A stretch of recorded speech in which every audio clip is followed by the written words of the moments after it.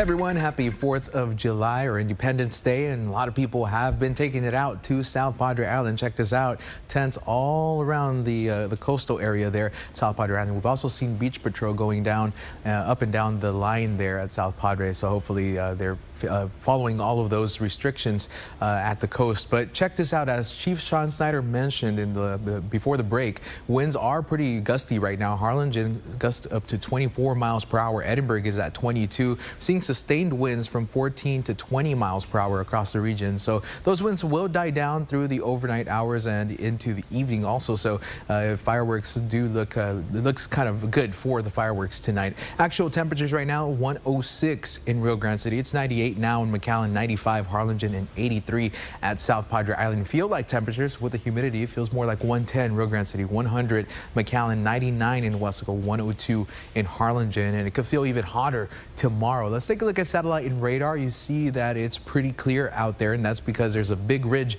of high pressure over the southern United States. That's why we're seeing very hot conditions here in the valley. Overnight tonight, we expect those temperatures to drop only into the mid and upper 70s, 80 degrees at South Padre Island. Those are your overnight low temperatures. Clear skies, so hopefully we could see that lunar eclipse. We'll talk about that in just a bit, but for tomorrow, we're expecting temperatures back in the triple digits. It could be hotter than it was today. 108, your maximum temperature there at Rio Grande City, 102 for McAllen, 100 for Weslaco, Harlingen, and Raymondville. Again, we could see heat index values between 106 and 112 tomorrow. And in addition to all that, it's just not really good conditions outdoors. We're going to see mosquito activity pretty high the next few days across the valley, extreme all the way through Tuesday. So just keep that in mind if you have any outdoor plans this evening and for the rest of this week. Air quality today is in the moderate category, but definitely we've got to watch for that tonight as we see a lot of smoke from the fireworks. So air quality could drop temporarily, but we expect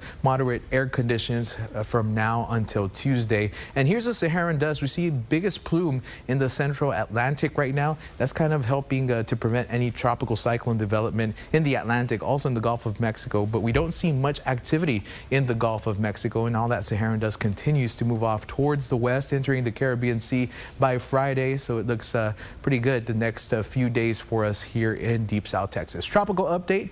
Seeing that we're tracking a little system, but notice how there's not much activity in the central Atlantic right now. And again, that's probably because of all the Saharan dust that we're expecting over that area the next few days. And then also we're seeing some development here in the northern Atlantic, and that's Tropical Depression 5. It formed today, winds of 35 miles per hour with that system. It's getting near Bermuda. It's going to move into that area through tonight and early tomorrow morning. Winds up to 40 miles per hour. It could be a tropical storm by then, but then it continues off towards the northeast. Doesn't impact many people up in the northern Atlantic. Let's take a look at rain chances for us here in the valley the next 7 days. Only a 20% chance of rain for Tuesday. We drop down to 10% for Wednesday. Then it's dry again Thursday, Friday, and for Saturday. So for tonight, we're looking at a full moon, but it's a partial lunar eclipse, so the Earth's shadow is going to be casted on the moon, and we could see a little bit of red there on the moon. So it's going to be a little dimmer than it usually is for a full moon. Temperatures